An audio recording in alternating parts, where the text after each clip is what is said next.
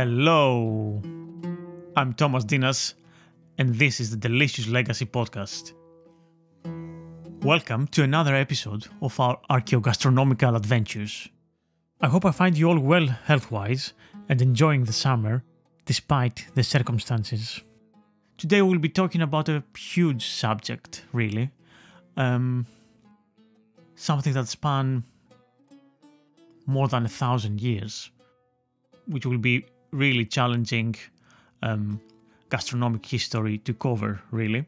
But that's the joy of looking into the gastronomic past. We'll try and find what part of it is pretty much part of the present. And of course, we'll try and discover anything truly nostimos.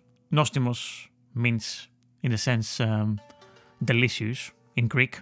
And the root of the word nostimos derives from the Greek word nostos, which means homecoming in Homeric Greek. And it's always an event to be savoured.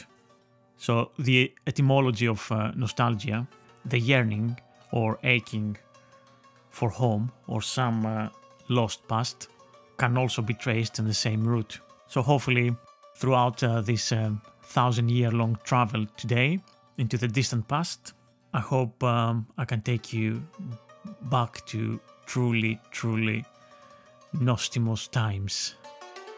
What else could it be but the gastronomic treasures of the Byzantine Empire? Where do I begin with the cuisine and food of the Byzantine Empire? It's simply a daunting task, as this empire was stretching over 3 continents at its peak, and with over 1,100 years of culinary history. You can imagine, dear listener, the challenge I am facing. What should be my emphasis? Where do I concentrate? Well, as it's a very complex subject, let's start from the very beginning, I guess. The Byzantine Empire was the eastern part, what was known to her inhabitants as the Roman Empire. It was the one that stood intact, carrying the traditions and the light of civilization from ancient Greece and Rome after the fall of its western counterpart, the Western Roman Empire.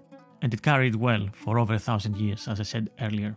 The center and the pride of the emperor and the empire was the second Rome, Constantinople, a vast metropolis built by Constantine the Great on the site of the ancient Greek city of Byzantium, or Byzantio, as the Greeks called it, and destined to continue the glory of Rome, preserving the knowledge of the ancients in its libraries long after the original Rome had fallen to the hands of the various Germanic, Frankish and Lombard barbarian hordes. Inevitably, the gastronomical, medical and philosophical understanding of the Romans continued too, thriving in the eastern part, enriched all along the way with newly made contacts with the Sassanids and the Arabs. And of course, these contacts weren't always peaceful, mostly were wars and conquests and loss of territories, and of course other great civilizations of the late antiquity. All these contacts, together with the trade in foods, spices, animals and plants from the Far East, even further away from India, continued throughout the history of the Byzantine Empire and enriched the foods and the gastronomic traditions, which continued evolving in more than one ways, and in doing so gave us a tangible link between the modern Greek cuisine and the ancient Greek cuisine.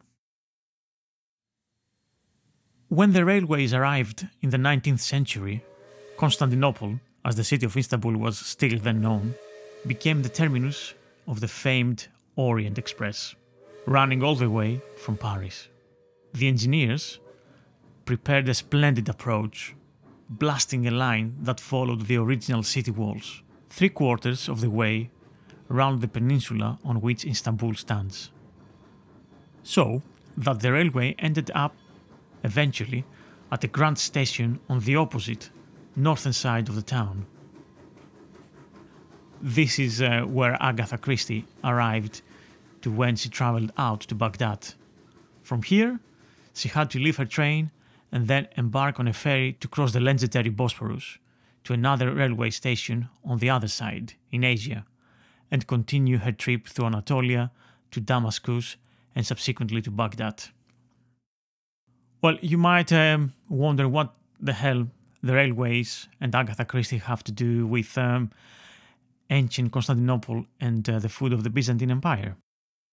The ancient city of Istanbul, well, over the 20th century, and especially from the 60s onwards, as the ancient city was becoming a modern metropolis, one of the biggest problems that faced, together with counter other ancient cities of course, and capitals, was transportation. So early on the 21st century, the Marmarai Railroad project and metro lines were intended to be the solution to this problem. And as the solution to this problem, for the first time in history, Europe and Asia would be connected with a railway line passing underneath Bosporus. At this point, early 21st century, Istanbul city has grown to a huge metropolis spanning 2 continents and more than 15 million inhabitants.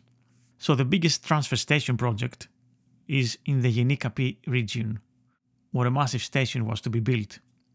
And here, while they were digging for the station and the metro lines, here was revealed one of the biggest harbours known into the ancient world, dating back from the Byzantine Era, the Theodosius Harbour. So the directorates of Istanbul archaeology museums started a detailed salvage excavation, which turned into the most comprehensive archaeological excavation in Istanbul's history. This took place over 58,000 square meter area, with approximately 12 meter deep filling. The excavations confirmed that the harbour, which once was established on a natural bay, had filled up with the soil from the ancient Lycos River, and now residing 300 meters away from the sea. The Theodosian Harbour was much further inland than expected. The silting up had taken place to a far greater extent than the archaeologists and the engineers have ever realized. So during the excavations, amongst the group of findings, there were 36 shipwrecks, dating between the 5th and the 10th century AD, and it was the biggest collection of early and Middle Byzantine period shipwrecks. These are important because of the very well preserved state. Several of them had been very spectacular, with a large number of amphorae still in position when they sank in the harbour. Most of them were medium-sized merchantmen, but there were also several smaller vessels. Projecting out into the harbour were numerous jetties, some of which survived. What is of interest here, for us, is the cargo of these vessels, of course. Their discovery brings into light fascinating clues of the life in the late ancient city, and of course the early medieval period, and offers some direct evidence of the foods and trading goods of the Byzantine Empire. There had been a cargo of large container jars, which we call amphorae, some of which contained remains of fish bones. Many of them contained garum, the Roman sauce that we covered in detail on episode 5, still a popular and a common sauce in the Byzantine Empire, almost 1,000 years after the height of the Roman Empire. Cooking utensils were also found in the stern area of the ship, including a stove-like brazier and its lid, a cooking pot, 2 cups, a juglet, a glass goblet, and also cherry seeds were found in a basket, and olive and peach seeds too. All this provide information about the crew's food supplies. The wreck itself was dated to the 9th century AD, so at the peak of this powerful and long-lasting empire.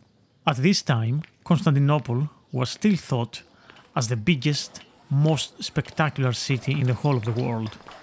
Indeed, it was called the Eye of the World. We do not know if we were on heaven or earth, a 10th century Kievan Russian delegation to the city reported. But we cannot forget such beauty. It was certainly one of the most cosmopolitan capitals too, with Slavs, Bulgars, Franks, Serbs, Vikings, all the way from Scandinavia, Rus, Armenians, and perhaps even Indians and merchants and diplomats from even further away, all of whom roamed the massive boulevards, trading goods between far-flung empires. All in all, a huge and highly complex task, trying to decipher which foods and gastronomic elements and recipes I can concentrate on this podcast. I think the best thing to do is just get a general outline as much as I can from the early Byzantine Empire to the fall of Constantinople in 1453. So more or less we'll cover items and recipes and histories and anecdotes from different eras, so we can have a general idea what happened, and then probably I will expand on a later episode on more specifics. So for clarity's sake, we may find continuities from Greek antiquity through Byzantium to the cuisine of today.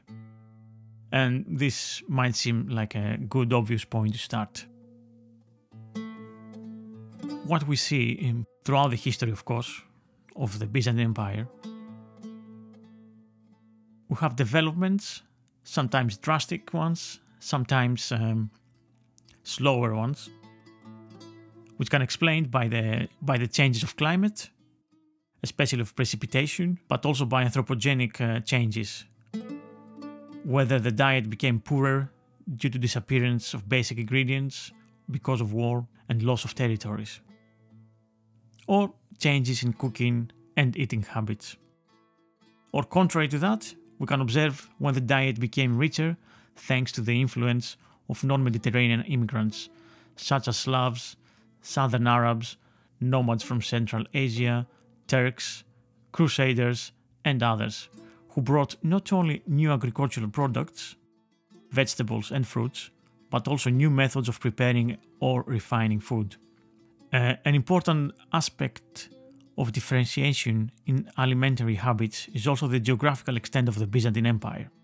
As I said very early on, at its extent covered 3 continents. So in the age of Justinian I, encompassed nearly the entire coastline of the Mediterranean with extended hinterlands.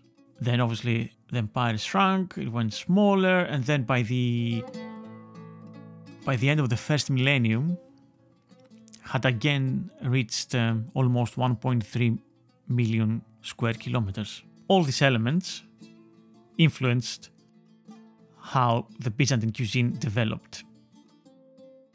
On top of that, we also have the big influence of Christianity and all the religious festivals, traditions, and of course elements from the cuisines of the different fractions, let's say, of Christianity, from the Jews and the Coptic Egyptians to the monastic and ascetic elements of Christianity. So the shape of Byzantine cuisine and gastronomy takes place in a multicultural field of action, stretching generally and usually from the Ionian Sea to Cyprus and the Caucasus, and from Danube to the Euphrates River. And this is kind of mapped out in a lot of the narratives of the various gastronomic escapades and popular songs at the time, sometimes both mixed in one. Also obvious is that we have plenty of accounts of presentations of the luxurious dining habits and possibilities open to the imperial court and the upper classes of Byzantium. This is clearly something obvious. The big banquets of the emperors were always part of an elaborated ceremonial process in order to impress foreign visitors and dignitaries. As they considered themselves the center of the world, they were still called the Roman Empire, and while they were thinking the Western Roman Empire had collapsed to the barbarians, obviously they wanted always to impress all these barbarians as well. These elaborate feasts and banquets, they influenced a lot of the Game of Thrones scenes, food scenes. multiple dishes, huge tables with flowers and tablecloths and music, and huge halls filled with hundreds of guests, and so on and so on.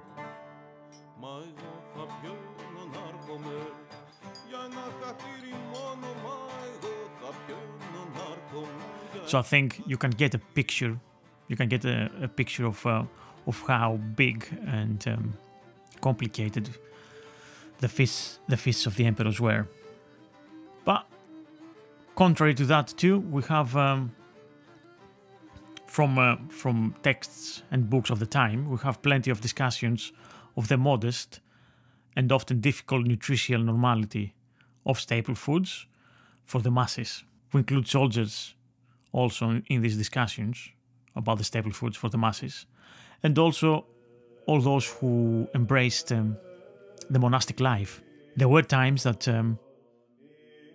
the priesthood and the monks and so on, they were around 15% of the overall population. So we're talking about a huge amount of people, which clearly that required different diet according to the Christian calendar. And of course, in turn, that influenced a lot of the diet and foods of the normal people, and of course the aristocracy and everybody else, like the emperor, who wanted to appear pious and religious and respectful to the patriarch and the church itself. Also, physicians and dietitians and doctors all played an important role in the changing and usually strict food habits of the population. I'll mention again that all these different elements, all these different anchors, all these different points make it difficult to find one single defining anchor for the Byzantine cuisine, as you can imagine.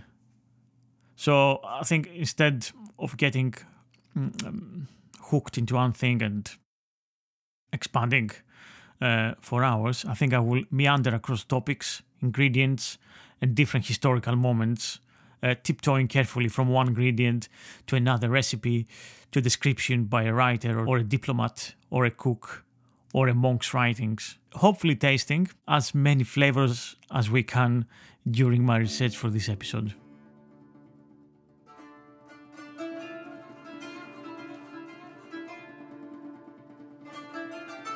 The gastronomic world of the Byzantine Empire wasn't isolated from outside influences, and its innovations not merely work of the Greeks, its recipes not just based in the Roman Empire's model. It is quite telling that on two significant occasions, an encounter between the Greek world and the gastronomic wealth of the Orient, involving the capture of a royal palace in Persia, marks the start of an era in two gastronomically distinctive periods, conveniently lasting about a millennia each. Firstly, in 1331 BCE, with Alexander the Great, and again in AD 628 with the Byzantine Emperor Heraclius. The first great gastronomic age of some 900 years sees Alexander beginning a new era which will prove to be a watershed in dietary and culinary history, when the Mediterranean, and Europe to a general extent, came into even closer contact with the abundance, the rumoured and almost conspiratorial in nature excesses, and the traditions and the produce of the Middle East, Persia and India. This led to, and brought about, the gastronomic fusion, or to use a Greek word here, syncretism, which was seen in successive Hellenistic, Roman and early Byzantine incarnations. This watershed moment is like the one more familiar to us nowadays, the one that followed the exploitation of Native America and its resources, when a number of new items were imported into Europe, like potato, tomato, corn, peppers, turkey, cocoa, and thus new gastronomic habits were created. So this era would be followed by a second age whose conventional starting point is in the 7th century AD, and this considered the end of the ancient world and the start of the predominantly Christian Byzantine gastronomy, when the Mediterranean trilogy of wine, oil and bread once again encountered the flavors of the Orient in the Persian capital just before the Arabs took it and took control of these riches once and for all, which alongside Egypt, which was of great importance as it was known as the breadbasket of the empire. Along with the exotic birds and game in the royal gardens of Persia and the silks stored in the palaces, thanks to the campaign of the Emperor Heraclius, the Byzantine conquerors counted amongst the trophies a whole host of flavors and spices, marveling at quasi-mythical items such as pepper, sugar and ginger. From here, we clearly see the start of a new period of some 800 years in which Constantinople emerged as the de facto gastronomic space, having created its own culinary propositions.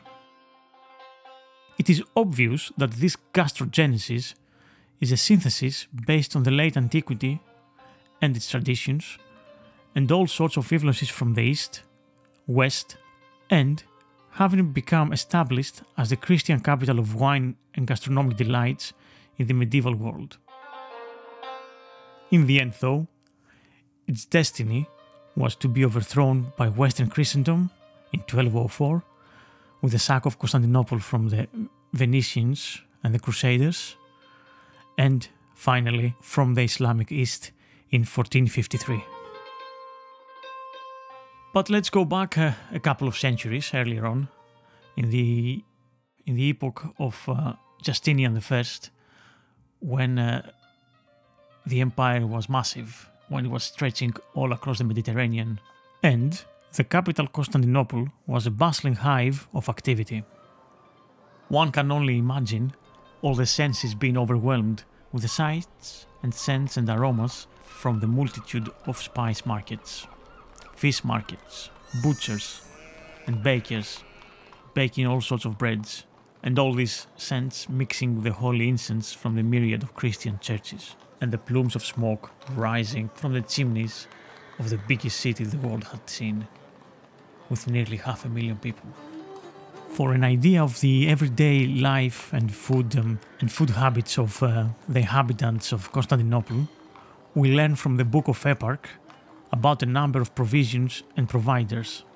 First of all, one had to go to the Artopios, who sold fresh bread every morning. The next address was Saldamarios, the grocer, who offered non-perishable merchandise of all kinds, including tiron, cheese, and voutyron, butter. He also sold oil and olives, legumes, honey, salted meat and fish, but not the more expensive fresh fish and fresh meat, which was distributed by the Ichthyoprate, fishmongers, the Macellari, the butchers for lamb and mutton, and Hirembori, the pork butchers. Beef is not mentioned in the Book of Eparch. Wine was offered in the Kapelion, which is a tavern, together with soups and other simply prepared dishes. The bakers of Constantinople were in the most favourite of trades, with a range of privileges. As the text tells us, bakers are never liable to be called for any public service, neither themselves nor the animals, to prevent any interruption of the baking of bread. The basic food of the Byzantine army as well was cereal, and it was in several convenient forms. Of great importance was the barley biscuit, which was named after the late Hellenistic cook Paxanus. It was certainly food for the soldiers and priests, and the knowledge of it spread more widely than the fame of many other luxuries. So the Paximadion is still known in Greece by that name, and in Arabic is Baximat, in Turkish Beksemad, in Romanian Pesmet, and in Venetian Pasimata. And Paximad is the kind of bread that we find out in Crete nowadays, which is called dakos, which is a double-baked rusk barley bread. And yeah, as we see, it's still very, very popular in a lot of the islands, And of course, other places in Greece which either there's not much wheat or people who want to preserve the bread and make it long-lasting. In any case, tacos nowadays is being used in a lot of salads, so as it's dry and it can last for a long time, you need to soak it on something. And so the juices of a sun-drenched summer Greek tomato with extra virgin olive oil is the perfect thing to soak the tacos. And once it absorbs all this beautiful liquid, then it becomes soft and loses the dryness of the crunch, and you have all this explosion of flavor in your mouth, really, which really says summer holiday in Greece. A second typical food was the crocked baked bread, close to pita bread in style, called klibanites, suitable for army use because klibanos, in which it was baked, was portable. Also well known was a millet porridge called piston. In that early period of the Byzantine Empire, one of the earliest accounts of the cuisine we have that gives us information about the foods is around the 6th century AD from Anthimus, who was a Byzantine physician and doctor who was condemned by the emperor in Constantinople to a life of exile. So he was at the court of the Ostrogoth king Theodoric the Great, and then he was sent as an ambassador to the king of the Franks. And there, he wrote to his fierce yet royal host a letter about foods, which were good, which were bad, and how to cook and serve them. It shows us cooking on the cusp between the bread, vegetable, and the oil cuisine of the Mediterranean and the meat-dominated cookery of the northern forests. The book that survives, or the letters that survive from Anthimus, are called On the Observance of Foods, and it's a valuable source for Byzantine dietetics. So from Anthimus we have a beef stew, which is rich and aromatic, and we have a rice pudding, which is pleasantly tangy, according to the researchers. So here we have a recipe from that book, from Anthimus, which is afraton. It's called afraton, the dish. It reminds me a lot of the modern souffle, in a way. Okay, so here's the recipe. Greek has the name of frutum for what is called spumeum in Latin. It is made from chicken and white of egg. You must take a lot of white of egg so that your afrutum becomes foamy. It should be arranged in a mound on a shallow casserole with a previously prepared sauce based on fish sauce underneath. Then the casserole is set over the coals and the afrutum cooked in the steam of the sauce. The casserole is then placed in the middle of a serving tray and a little wine or honey poured over it. It is eaten with a spoon or a small ladle. We often add fine fish or scallops to this dish because they are very good and also common at home. The main components of the diet of the Middle Byzantine were, in order of consumption, the following: wild greens or cultivated vegetables, pulses, dried fruit and nuts, fresh fruit, fish, freshwater fish from the lakes and also fish from the sea, salt cured or smoked, cereal-based products like bread, noodles, pies and pastries, dairy, fats, meat like poultry, pork or lamb or kid, and game, salt-cured meat, eggs, wine, oil, honey and spices. Other than in the regions of the empire that produced them, oil and wheat flour, rather than barley flour, were precious items, constantly in short supply. Typically, in the time of Basil I, so that was 1867 to 1886 AD, a lack of oil meant that even the oil lamp chandeliers in Hagia Sophia could not be lit. Although, for the general population and for general consumption, olive oil from the Smyrna region of the coast of Asia Minor, which is modern-day Izmir in Turkey, was transported to the capital, or on occasions, raiding Arab merchant vessels were captured by the Byzantines while they were transporting oil from Sicily.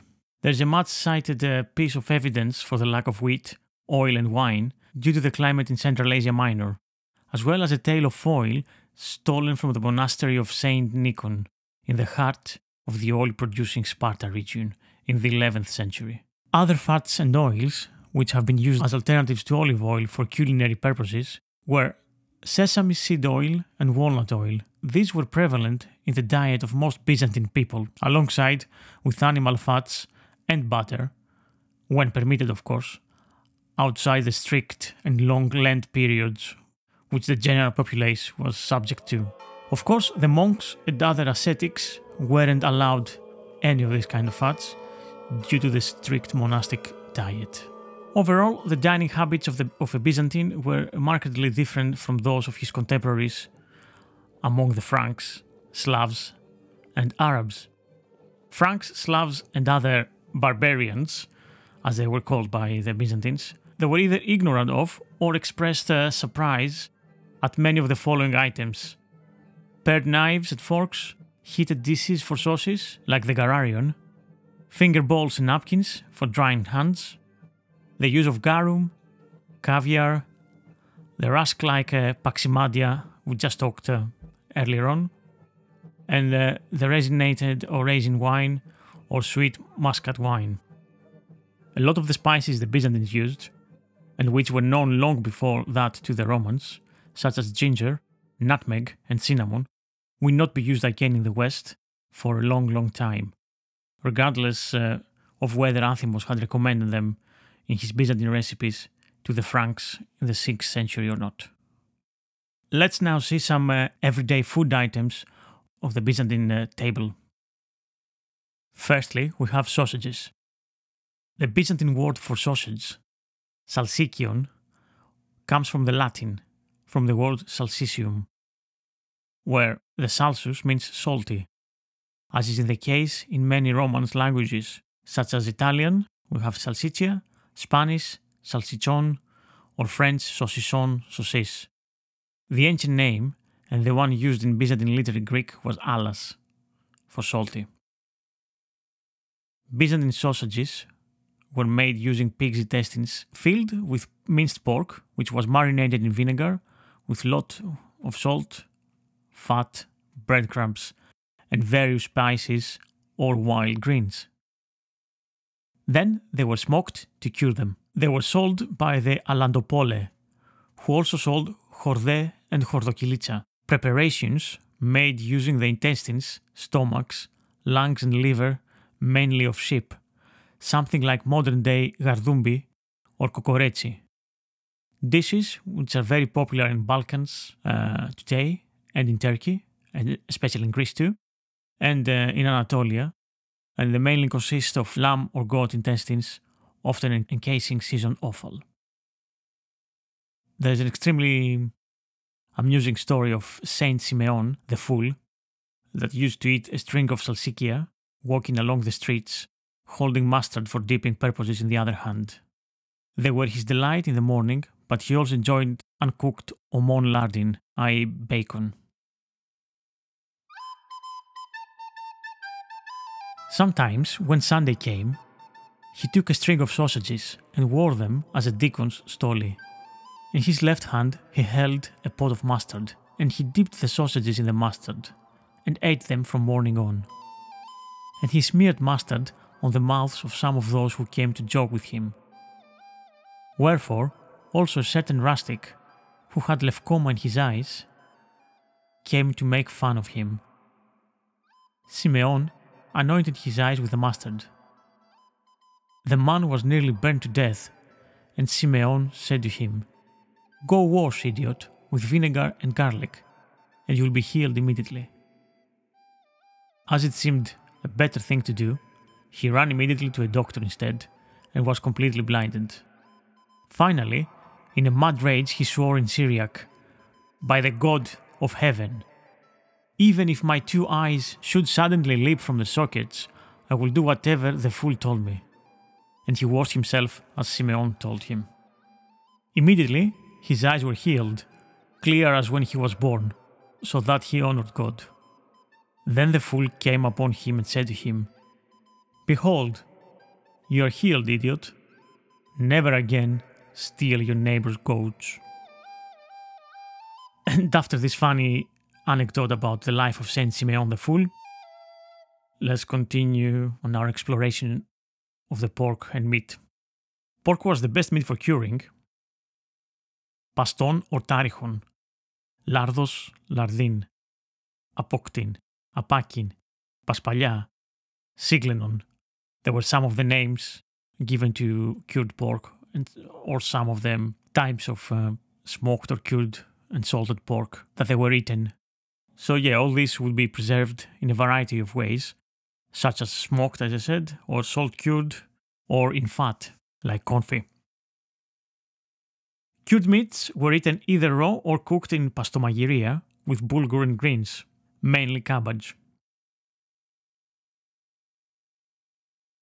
In the Byzantine period, Paphlagonia, in the Northeast Asia Minor, was famous for cured pork meats, one of which was called gonde.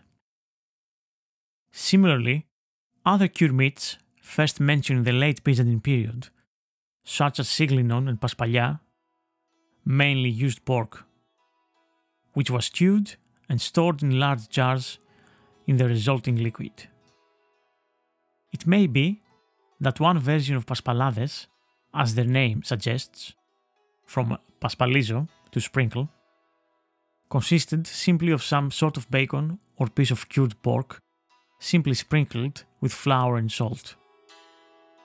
Preparations made using offal and blood, such as gathia, emalea or ematias, which is our black puddings today, were also very popular with the Byzantines. Despite Jewish and Christian prohibitions, ematias particularly must have been widely consumed, apparently causing a number of cases of food poisoning in the 9th century and leading the Emperor Leo VI to ban the consumption of ematia. Emperor Leo was active 886 till 912 AD, and Leo's ban is in fact thought to be the first case worldwide of adopting special protective measures against botulism in sausages. Truffles, or truffes in Byzantine, were considered a delicacy by the nobility and the upper classes in Constantinople, and they were eaten raw, boiled or roasted as well. In the 11th century, Michael Psellos was amongst those who considered them a wonderful treat and described them in one of his letters as an expensive present. As in our own day today, they are still considered afedikon magirema, which means a food fit for princes. The writer Simeon Seth has bequeathed us with a recipe once again from the 11th century. Before cooking, they must be washed for many hours in water to clean them. Then we boil them in water containing salt, oregano and rue. Once they have been boiled, they are seasoned with oil, savory, pepper and garum. Apart from the use of garum and rue, this is almost exactly the same recipe used today with the addition of garlic and vinegar for grape hyacinth bulbs and for some fungi. Another popular delicacy of the time was haviarion and otarichon, which is caviar and botargo. So the terms haviarion and bergitikon for caviar and for sturgeon, the fish that produces the eggs for black caviar, begin to be mentioned in the Middle and mainly in the late Byzantine period. And according to a host of testimonies, caviar was a highly sought after delicacy.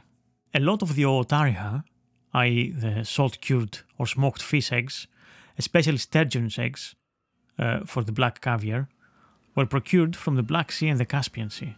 So when we talk about cured fish eggs and fish raw in general, we should know that there was, as it is now obviously, but it was back then the case too, there was a distinction between the different types.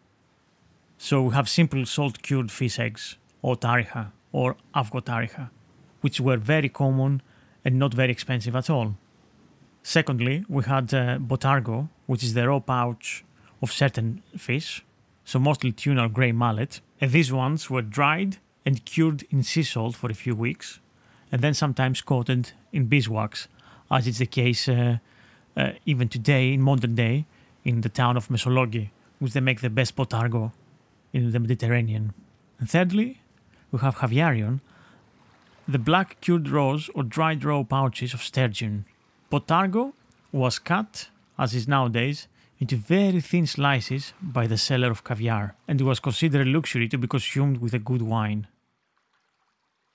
John Apokavkos, metropolitan of Naupaktos, which is a town located near the lagoons of eastern Greece, in 1200 to 1233 AD, sent as a precious present to his counterpart in Athens 100 sun-dried, two-lobed botargos. This undoubtedly came from the lagoons of Mesologi, which, as I said a few moments ago, still continues to produce the famous avotaracha. As no one would be surprised to find out, the Byzantines produced a variety of cheeses and other dairy products, of course. So we have a great variety of them being described in the medical and dietetic texts of the Byzantine period. One fact which is quite interesting and kind of pinpoints us to the era of the feta cheese, when it started actually developing, is we have a revised version of a book called Ep12, which is from the 10th century, and mentions and provides evidence of cheeses being preserved in brine, just like feta today, and of smoked cheeses too. Another interesting fact from the book is the serving of tirepsetos zomos, which is a cooked cheese soup, quite possibly a type of fondue, in the palace on the first Sunday of Lent, which is particularly telling. Another interesting fact is the detailed description in one of Michael Psellos' letters of the way milk was treated to produce a special kind of cheese. Some people, he tells us, were not satisfied with the natural, more simple method used by many shepherds, but intervened at the curdling stage and skillfully managed to insert air in the still soft cheese, so as to form small holes, and thus they produced a cheese full of holes. An example, concludes Psellos, is Paphlagonian cheese, the perfect product of human ingenuity. It is true, Paphlagonia was famous for the choice products of its animal husbandry, meats, as we've seen earlier on, from especially pork, and cheeses. This exceptional quality of the Paphlagonian cheese, which was lauded by Psellos, is corroborated by the evidence of another text of Simeon Seth from the same period. Although Seth recommends avoiding eating cheese as indigestible and harmful to health, he makes an exception for fresh, spongiform cheese, especially the type that came from Paphlagonia, which clearly suggests that the cheese from this region was in regular supply in the capital. So all this happening in the 11th century. Various kinds of cheeses came to Constantinople from the provinces, either as everyday products for mass consumption or as special orders for high-class foods and as gifts. We assume that the Paphlagonian cheese, described by Seth and Psellos, belongs to this second category. Less than a century later, so 12th century, references to two other cheeses imported to Constantinople, also with named places of origin, suggest that the city's upper classes had by then formed certain gastronomic tastes. In a letter dated circa 1140, Michael Italicos, he talks about Cretan cheeses and Vlach cheeses, and the context is that he really appreciates the excellent quality of these cheeses. So obviously Cretan cheese is quite well renowned even today. We have the excellent Graviera cheese from Crete, and Mizithra, which is a fresh goat cheese, which we use on tacos quite often. And of course there are other fantastic cheeses from goat and sheep milk from Crete. Vlach cheese, on the other hand, is again, it's very famous nowadays in Greece, and they consider the best cheesemakers. And it's the shepherds generally living in the mountainous regions of the west and central west Greece. The above two cheeses also mentioned in another 12th century text, and they were also used to produce a stew type known as monokithron. So monokithron was a much fattier and more complicated and later in date version of the Tirepsestos zomos we mentioned earlier on, the fondue type cheese soup. We also have evidence of cheeses and other dairy products from the time that suggest that there was a gradual shift in the Middle Byzantine period from general and undefined products to more specific and more branded names. Certain types of high-quality cheeses, which were sought after by the upper-class Constantinopolitan clientele, in the 11th century began to be eaten by wider cross-section of the population. The variety of cheeses, moreover, is matched by the range of wines which flood the market in the capital. Again, we see here a shift in the gastronomic tastes of the people as the centuries pass, and the once scarce wines and oils come back with a vengeance. Extremely popular was also the quince, which the quince preserve, or kidonaton, and quince was considered a fruit and a dish fit for an emperor. We also have evidence that in medieval Constantinople, a variety of sweet fruits, like fresh figs, were sold in glass vessels. In Byzantium, desserts were an important part of the emperor's table, and moreover, along with wine and some dishes involving cheese, they are the only items among all the dishes in the complicated ritual of the extravagant receptions in the Book of Ceremonies to be mentioned simply by name. Another very popular fruit of the medieval Byzantine period was citron, or lemon.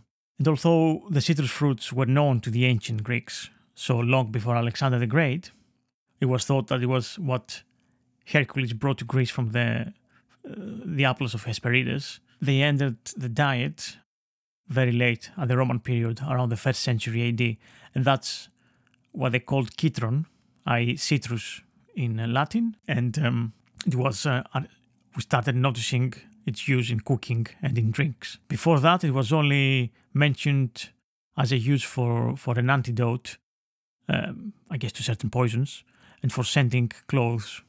So nevertheless, by the time we reach the late antiquity, it seems to be a fairly widespread in use, both in medications and in the preparation of a drink called kitraton. And as the Byzantine period progresses and we reach the Middle Byzantine period, there are references to sweets made with it.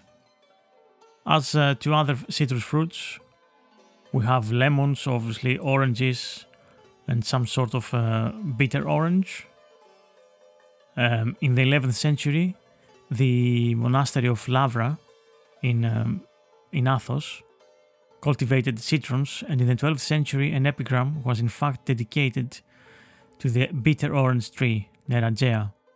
There is evidence of the cultivations of citrus fruits after the 12th century in the Peloponnese, on the islands, and some citrons in western Greece are described as extremely aromatic, very big and large as buckets. In modern times, the Greek kitron, especially the Corfiot variety, was used by the Jews, along with citrons from other places, as part of the ritual of the Feast of Tabernacles. The Jews of Greece, the Romaniotes, believe that since the time of the Second Temple or earlier, this variety of kitron has always been used by them for this religious ritual. Nowadays, the Corfiot variety has been transplanted to Israel and is cultivated there, while on Naxos and Crete, in recent centuries, kitron has been used to make sweets, bonbons, and drinks. Of all the well-known soups, zomos, plural zomi, which are mentioned in the Byzantine sources, the most common and best known, at least in monastic communities, were those prepared using onions and savory. These soups were commonplace in monasteries as Magíria Aiozomion, soup for the Holy Fathers. But even these, which were kind of a very cheap grab really, were considered by some monks to be soups for the gluttonous, a voluptuous sort of food. So what the Byzantines called aiozoumin was one of their most meager dishes, just as at the other end of the scale there was monokithron, with its multiplicity of ingredients and high fat content. We have practically the whole recipe for ayozumin, as well as for monokithron. The recipe for ayozumin is as follows. A lot of whole or chopped onions were stewed in water containing aromatic herbs such as savory and oil. We even know how it was served. Once the onions have been boiled and reduced to a pulp, the soup is poured over slices of dried bread, perhaps like the modern paximadia or rusks, which have been placed in a deep plate or cup until they are completely covered. In another case, they prepared a poma, a drink based on efkraton, i.e. a tisane of pepper, cumin and dill, to which they added roasted onions. So that was the simple onion soup for the poor and the everyday eating of the monks. On the other end, we have monokithron, which using pork and bacon, poultry or fish, to which were added cheeses, garlic, onions, vegetables, and a lot of spices and seasonings. Finally, in soups, we have another version of onion soup, with pepper, with cheeses, and other aromatic herbs, which clearly we can't consider it anymore as a holy soup, but it's closer to the French onion soup. Another recipe we have from the Middle to Late Byzantine era is called sefklo goulia, which is boiled beetroot served with cheese made of buffalo milk, just like modern day mozzarella, buffalo mozzarella. So I've done this recipe a few times in my events, and basically boiled and sliced beetroot, some sauteed beetroot leaves, a few chopped walnuts, buffalo mozzarella, a few rocket leaves, dressed with black pepper and olive oil with a bit of lemon. Another very popular dish in the aristocratic circles was pork belly cooked in honey and wine, which was marinated in vinegar and honey for 24 hours. And then the meat was roasted, and it was cooked for a few hours in a clay pot in the oven over slow fire, and then served with actually cooked with fresh cabbage or pickled cabbage and served with it. An interesting side dish was mitoton, which was kind of garlic puree with olive paste. Of course, all these rich and fatty dishes were part of the aristocracy and the emperor's table, but also the physicians and doctors of the time. We were recommending that they eat different types of fresh herbs and vegetables and flowers in order to balance the humors and avoid diseases such as gout. So we have a recipe for a salad, the emperor's salad, which was a fresh salad made with parsley and onion with edible flowers, and with a dressing of saffron, olive oil, lemon, and truffle vinegar dressing. And of course, one of the most famous desserts in the Byzantine Empire was rice pudding. So rice pudding was boiled, cooked in milk, served with honey, chopped almonds, maybe apricots, and dressed with cinnamon and rose water. As I said, the diet of the Byzantine Greeks, the Roman aristocracy of the Byzantine Empire, was markedly different from the barbarians in the West. So we have this constant fight and battle between the two. And of course, these small differences, together with the religious differences in the Eastern Christianity and Western Christianity, slowly over the centuries boil and amplify and exaggerate the schism between the two different parts of the world. And we see this difference also in how the Westerners talk about the Byzantine cuisine, the emperor's table. And it's we have an account from a bishop called Liutprand of Cremona, who was an ambassador of the German king Otto to the Byzantine court. And one of the accounts that he gives us is the following. To add to our calamity, the Greek wine, on account of being mixed with pitch, resin, and plaster, was to us undrinkable. later on a feast of the emperors. I sat in the 15th place from him, and without a tablecloth. Not only did no one of my suite sit at table, but no one of them saw even the house in which I was guest. During the feast, disgusting and foul meal was served, which was washed down with oil after the manner of drunkards, and moistened also with a certain exceedingly bad fish liquor. Without a doubt, here we have an account of a sort of Northern European person who complains about the Greek cuisine when he goes on holidays in Greece, and the food is drenched in olive oil, and it's too much of olive oil apparently.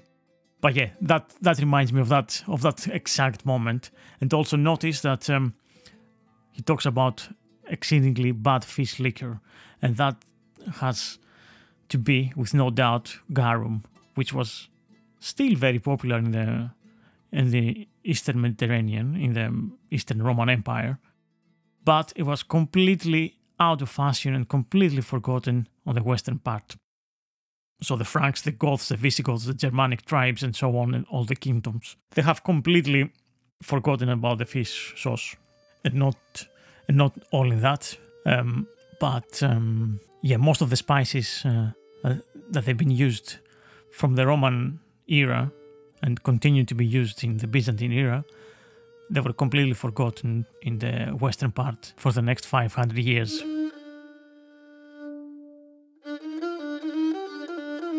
And here we conclude our trip to the fascinating cuisine of the Byzantine Empire. As I said, we've touched different areas of the cuisine from different times, and we just really only scratched the surface of this really interesting period of food and how it develops from ancient Greek to Roman and then through to the Byzantine Empire and the late medieval period, and how that transforms really later on with the Ottomans to give us the modern Greek food. Thank you for listening. I've been Thomas Dinas, and this was a Delicious Legacy podcast. I hope you enjoyed this episode, and don't forget to subscribe on Patreon if you want to get the episodes early and ad-free, together with a host of other goodies, recipes, writings, further reading information. And here I would like to thank all my new patrons and bid you goodbye. Thanks for being with me on this truly nostalgic food trip of a very, very fascinating era. Thanks for listening. Goodbye.